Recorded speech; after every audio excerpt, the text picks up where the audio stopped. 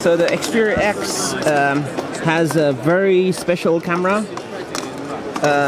with a fast autofocus, right? Yeah, and predictive hybrid autofocus, which is to remember the color of object. So just keep the focus. You not use it all the time. Yeah. Can you hold it like this? And then it just tracks devices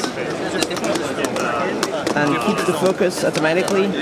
Is there a good depth of field in this camera? Depth of field is...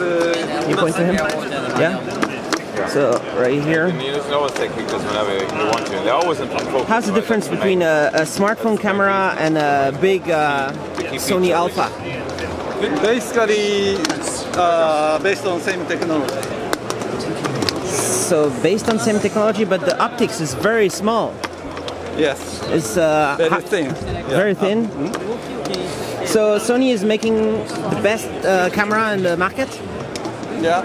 In the world. In the world. In the world. In the West. In the world. So you have R&D for smartphone camera, and you also sell the camera to many other brands that buy Sony. Other brands they use the Sony camera. Image sensor, you mean? Yeah, the image sensor. Is it similar to?